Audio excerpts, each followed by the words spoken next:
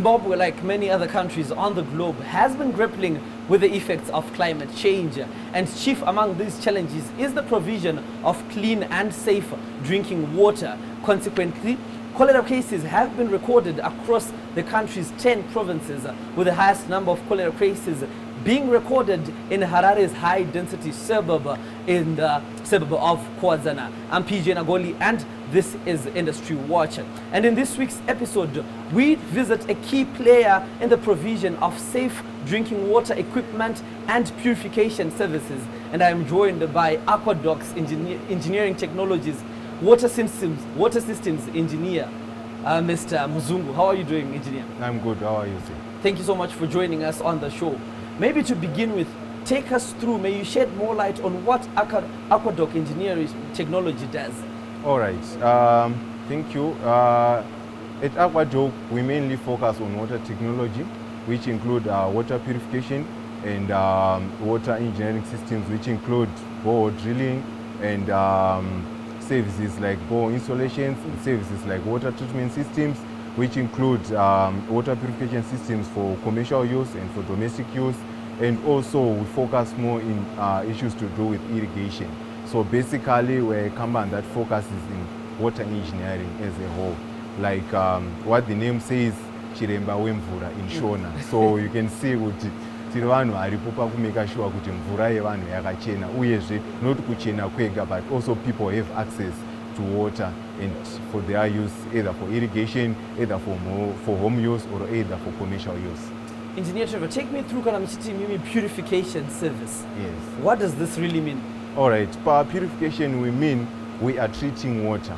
The word treatment now, it means we are taking water from an unknown source or from a known source, but because of the environment that we are in, definitely it ends up making the water unsafe for drinking. Okay. So as you can see, these days we are battling cholera. Yeah. We are having so many challenges where we hear cholera.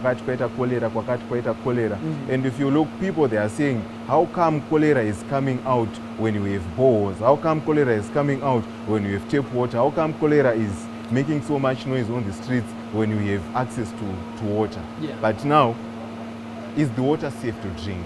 That's where we come in as AquaDoc, where we are saying, yes, in as much as you have a bore, but it has to be safe for drinking. In as much as you have your tap water, yes, but it has to be safe for drinking. So that's when we come in with the treatment process, where we are removing certain elements in water, where we are taking out certain junk that is not desired by our body or that doesn't fit the water drinking standards for us as human beings to consume.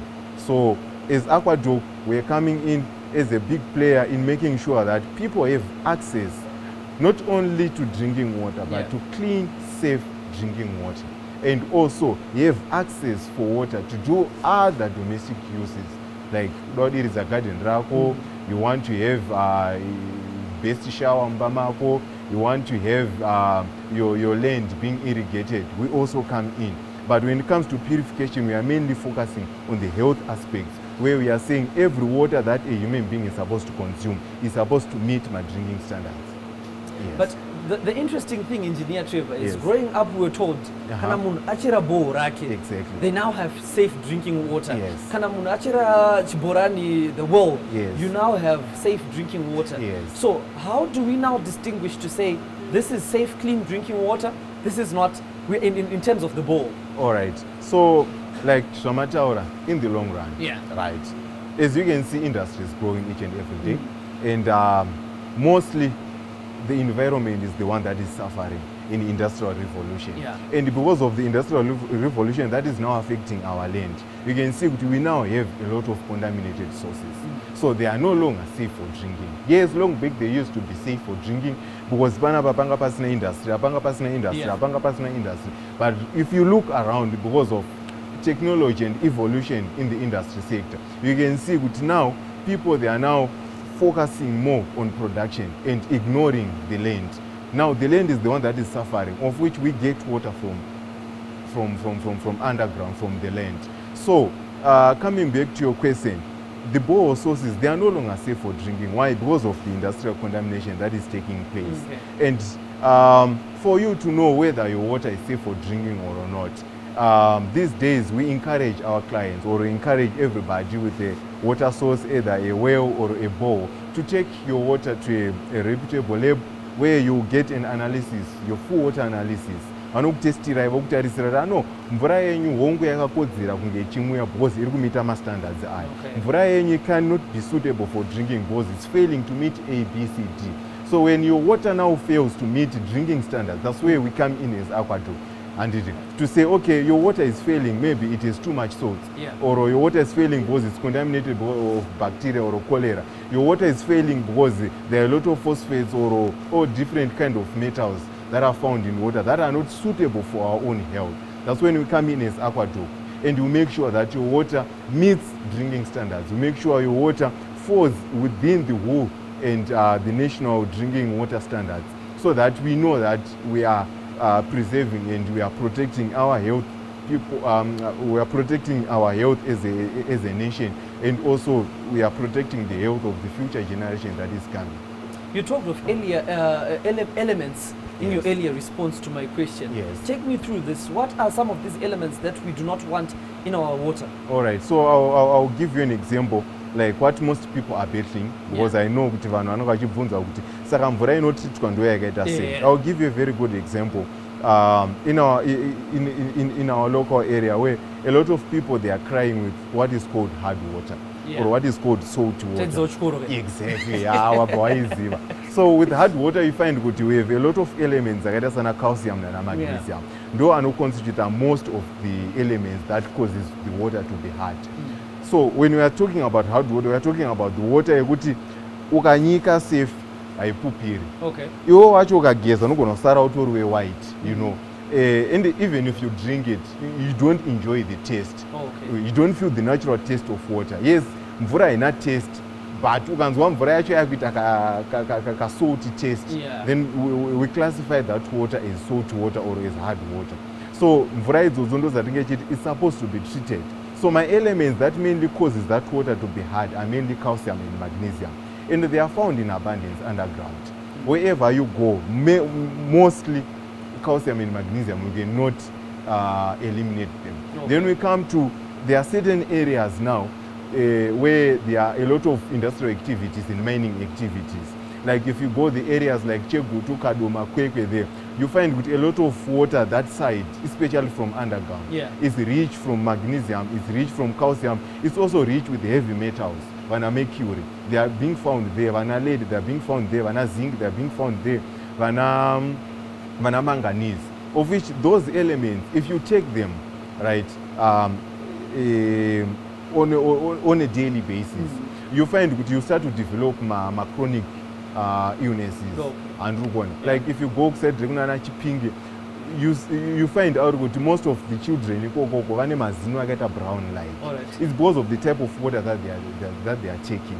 That makes their teeth to be brittle and to have that brownish color. If you go down there and you find with a lot of children, the blue eye baby, where this one is blind, or like, it's because of the type of water that they are drinking. It's salty and it's very rich in manganese. So you find with my elements, well, if they are not taken out of the water, they are going to cause chronic illnesses where you might not see them maybe as you grow up, maybe 50, 20 years, but over time, and you start to develop symptoms.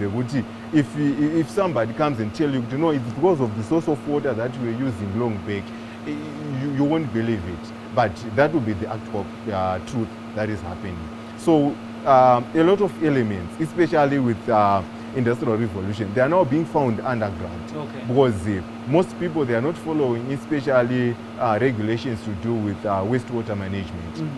Angubika mazoe age the rubbish, you know, they come and they take those people. Sometimes, there will be funny activities happening that are not being regulated. And at the end of the day, it's the environment that is being affected. And we are taking the same water that we are drinking from that same environment. So those elements, that's where they are being found. Engineer, you're telling me a very interesting story. Yes. But AquaDoc is bringing an interesting and unique technology. Take me through what inspired the starting of AquaDoc. All right. I think it has been a dream ever since I was Form 2.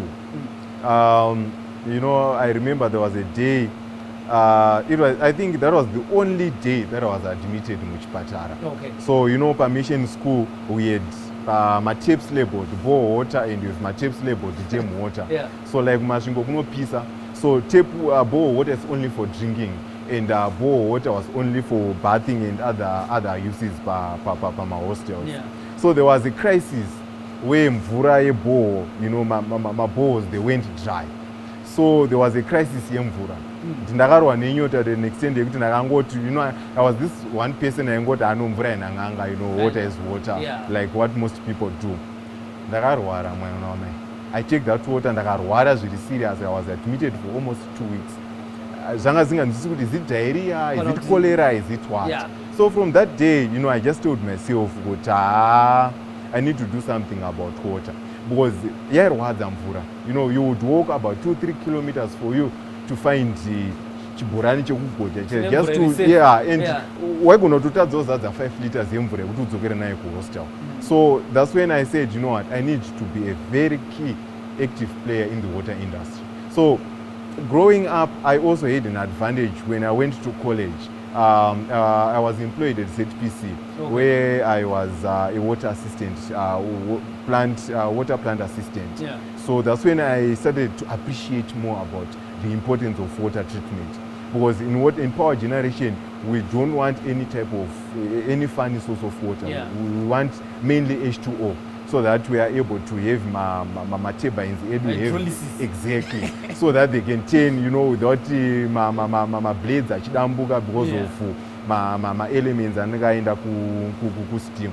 So that's when I started to appreciate more about water. And then I also had an advantage to come and work for AquaClear. Okay. I was a quality control engineer at AquaClear. Then I realized, looking at all those big equipment, and then I just said, hey, I can do this, you know.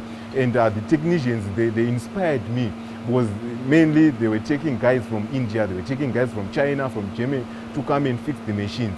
And I would make sure that each and every time they're fixing a machine, I'm also there. Yeah. So that also made me to challenge myself to say, you know what, I can do this. So as times moved, I then started to realize, you know what, my pocket I'm not being inspired coming to work. Okay. Yes, I'm being inspired with the environment, but you know, pocket-wise also, I'm not here. So I started to realize, but you know what, there are a lot of opportunities that we can venture into in the water industry. So initially, the idea that I had, I once discussed with my friend.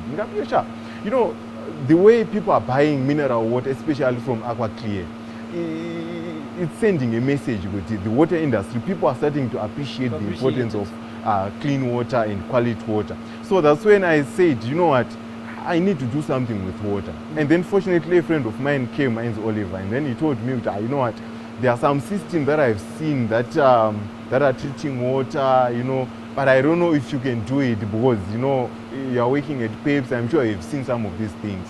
So the idea started talking with my friend, and then a friend of mine, said, if I want to have a bottling company, then he said, you know what, so why can't you call the water Wanapa and So we started as a small company,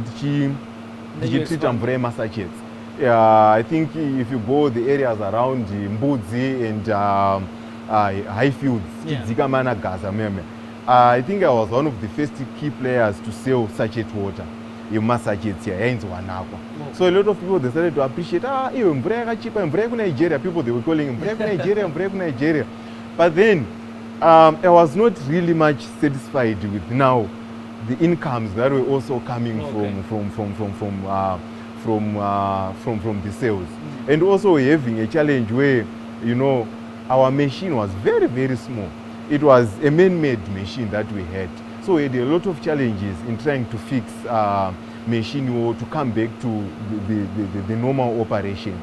So I went through one of my suppliers who is in Taiwan, and then we talked to the guy. I need help, and then he was, why are you not installing these machines? Yourself. Because you are always calling me and asking me this. if you are interested in installing these machines, you can tell me and I can help you through the journey on how you can install these machines, how you can run these machines. With your engineering background and with your work experience where you've been in the water industry, I'm sure you can manage this. So from there, that's how AquaDoc came into play. AquaDoc. Yeah.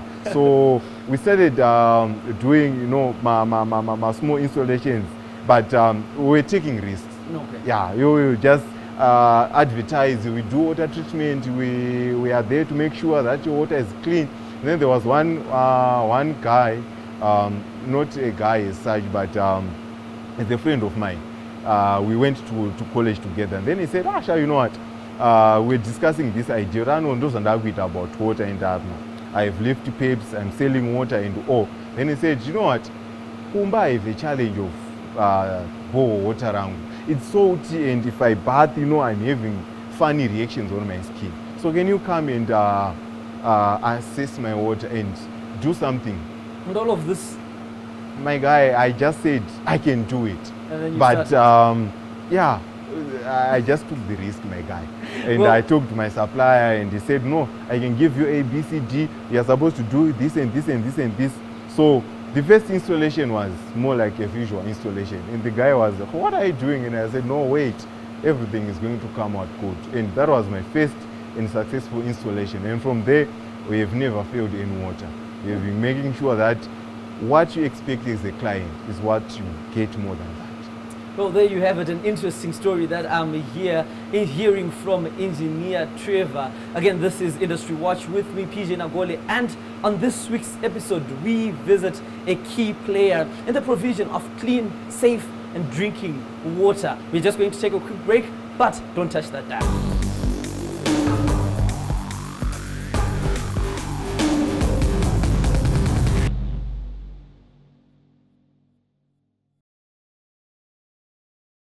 Welcome back to Industry Watch, and on this week's episode, it is an interesting episode where we are taking you through what one may say, how is mineral water made? If I were to title this, I was just going to say, how is mineral water made?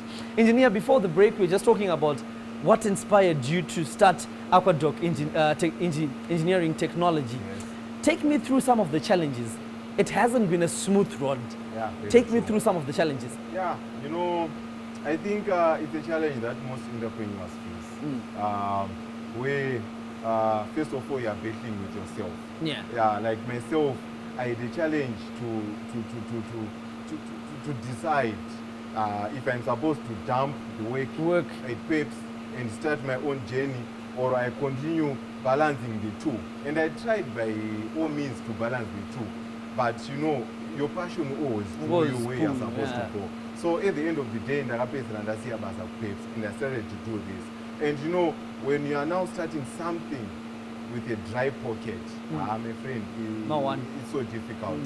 You know, I've approached so many people to help me in establishing the company, but I think the lessons that I've managed to learn from all these people that I've been going through, asking for funding and explaining to them my vision and my dream. You know what they told me? Yeah. They said, you have everything. You have everything you need. Everything that you need. Yeah. So I don't know, why do you need my money? So after going through a series of the same answer, you know, I then just sit down and say, you know what is it that I have that these people are saying you have everything that you need?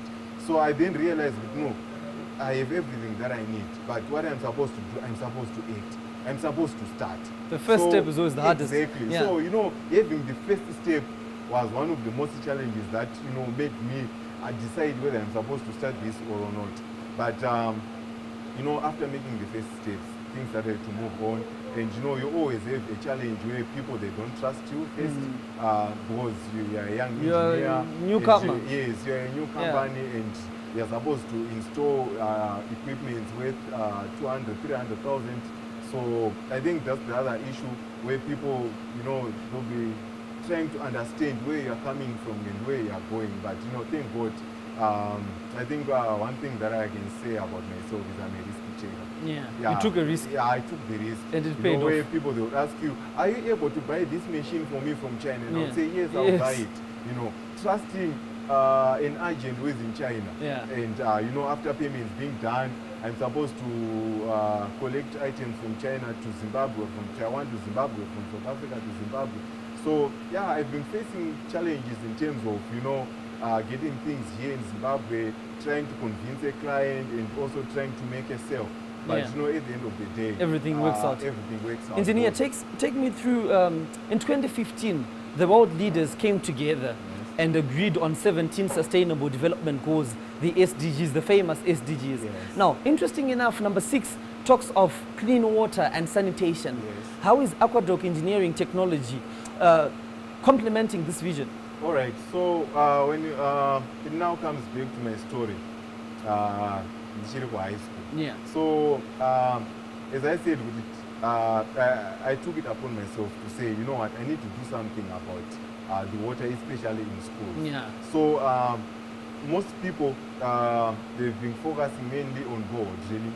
But if you look at these days, bore drilling is no longer sustainable. Why? Because pane bore, and all these same people, they are taking water from the same water source. table. Yeah. So we have also moved a step further is AquaDoc, in where we are establishing drinking water from river sources and dam sources. And so far we have done about 4 projects in 4 big schools in Mashingo, in Marondera. You're going back to these high schools. Exactly, big school, Yeah. and Mangura, and the other one is in Chinhoyi, where we are saying these people, they have a challenge where they are saying around this season we have a serious challenge with bore water not coming out because of the season. So we've taken a step further in where we are saying, okay, do you have any other source of water that is there? They say, yes, we have a dam nearby. They'll say, okay, since you have a dam nearby, we can make that dam water suitable for drinking. If you want mineral water, we can give you. If you just want potable water, we can give you. But you know, it won't be sustainable for a school to run mineral water, of course, because we are talking of huge numbers. Yeah. But we've been able to have a technology that will sustain and that will also bring out clean water from the dirtiest water sources, a dam water. Imagine where but the water coming out after our water treatment system is meeting all drinking water standards.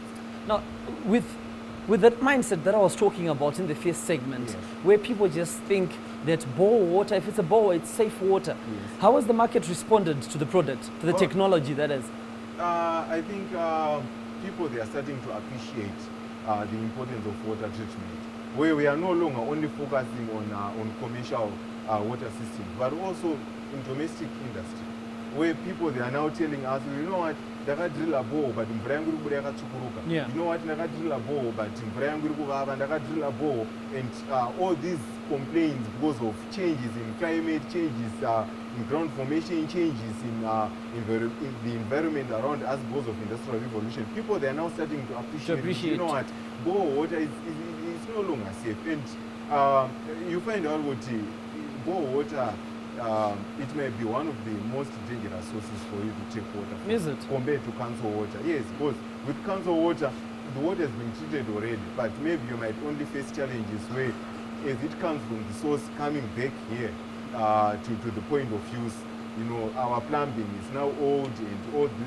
different types of setups of pipe layout and all, it might contaminate the water source coming from maybe Moto and Jeffrey, but in general, council water is safer to drink compared to bore water. Because bore water, remember, it is a lot of salts, and most of these salts, you may not see the effects now, but in the long run, you start to experience effects of bore water. So people, they realize, you know what, we also need these domestic water systems inside our house. And mind you, it's not more of like a new technology. Okay. It's only that maybe as a nation, we're a bit behind. Africa, we're a little bit behind. But if you go outside there, these systems, they are there. They are in place where in your home, you can just have your mineral water. Just go to your tap, you open the tap, mineral water is coming out. Yeah. So we are moving towards sustainable development goals, and we are making sure that we are not leaving anyone behind. Now, with the plants that you're talking about, you guys are installing water treatment and purification plants. Yes. How big does the water source have to be for one to have that Oh, all right. Now, the water source now depends with the capacity output that you want. Okay. So, if you want to do, let's say, if it's your home, your bore is enough. Or your Kango water that is coming through, it's enough for you to have your water being treated and it comes through into your home clean and safe. And if it's for commercial use now, that's when we are now looking into the output that you want to say maybe a day. And that's where we recommend either to use have maybe 1 or 2 or 3 more sources of bore so that you can increase your production output. And also we are making sure that for each and every industry that we have installed a water treatment plant, we are also coming up with a provision for wastewater treatment. Where we are saying that wastewater that you are throwing away, you are not supposed to throw it away. You can also recycle it back either into the process or for other uses around maybe the industry for cleaning your floors and washing of machines. And if it is home, you can now use that wastewater either for gardening and all other uses, not for drinking, of course. Now, Engineer Trevor, you are a qualified chemical and processing engineer. Yes. However, some sections of our society have criticized local universities for churning out half-baked engineers. Yes. How do you respond to this? Yeah, I know that people are talking about, my graduates said, they only have an understanding of buku and yes. all. Yeah, to some extent it is true. But I think it also comes out to point out the point where you yourself, how do you take it upon? Like myself, I had the privilege while going to school. So that really helped me to understand the industry. So Pandaka college, in terms of experience-wise, I was okay. You're good. Yeah, because I would understand when you're talking about a water plant. For Buku, this is the water plant. But after Buku, I'm also going to see in reality the water plant. Yeah. So I'm sure what the minister is trying to do, it's going to help a lot of graduates in terms of understanding their role in the society, where they are introducing the industrial parts. Yeah. Yeah, because it's difficult for you to spend 4 years trying to imagine a water system. Yeah. But if there is a provision for you to see after learning and you go and see it and maybe have a chance to operate it, it will make you have an understanding that is way much better. So I think where the minister is taking us through, for me, that's the way we are supposed to go as a nation if you want to develop more, because it really helps a person to understand more and also to appreciate more of what that person is learning. So where we are going, I know it's a story of the past, but where we are going, I'm sure we are in the right track. Because you cannot compare a person around Poly and a person around university these days. Because you find with a poly student and the student that end up apprenticeship, is a more appreciation of the industry than a person that end straight to college. So I think what the minister is trying to do is to bridge the divide. Yes, to close that gap where you have both experience and also an understanding of how the system operates. Now, as I alluded to earlier on, the nation is battling a cholera scourge. Yes. Now, if I come and install water treatment and purification plants in my home, is this going to get rid of the bacteria? Yes. Like our systems, all of our systems that we use is AquaDoc. They are non-chemical. We use mainly nanotechnology. So we find out that these days there is a bigger player that is coming into play, a UV light. So you can just have a basic water filtration and then you sterilize your water as it goes through your house. So the sterilization process makes sure that any living organism, any bacteria, anything that is breathing or that is surviving in water is get rid of. So with our technology, we are making sure that we are not only putting a filtration or a treatment system that doesn't have a disinfection. If you look at our whole package, it includes the pre-treatment, it includes the treatment, and also includes the disinfection process. So it's not only a one unit or a one process. It involves stages where we are making sure that we are treating the water, We are making sure that the water is safe for drink, and we are also sterilizing that water, either at domestic level or at industrial level. You spoke of something that I found interesting. Yes. You say that your process does not involve chemicals. Yes. Expand on this. All right, so we are using nanotechnology. That's the technology that I also adapted mainly from my suppliers. The advantage with nanotechnology is it eliminates the use of chemicals. Okay. Because use of chemicals, it makes the process expensive, and also some people, they react to some of these chemicals that are being used in water treatment. So the nanotechnology has come to take to close that gap of making sure that we, as a people or as a nation, we are not subject to certain chemicals that are being imposed in water, but it's making a process more sustainable in a way where we are removing certain elements in water at a different stage. Okay. Using processes like adsorption, using processes like ion exchange, using processes like reverse osmosis and ultrafiltration. So all these processes, they are not putting chemicals inside the water, but they are removing elements as they pass through the processes to say, you know what, this is the stage where we are dealing with salts alone. This is the stage where we are dealing with microorganisms and all. So the whole process now makes it, you know, more sustainable and also affordable to use. We are going to take a break, but when we come back, I'll be joined by Engineer Gerald to take us through the entire process of how water treatment and purification works. Please don't touch that dial.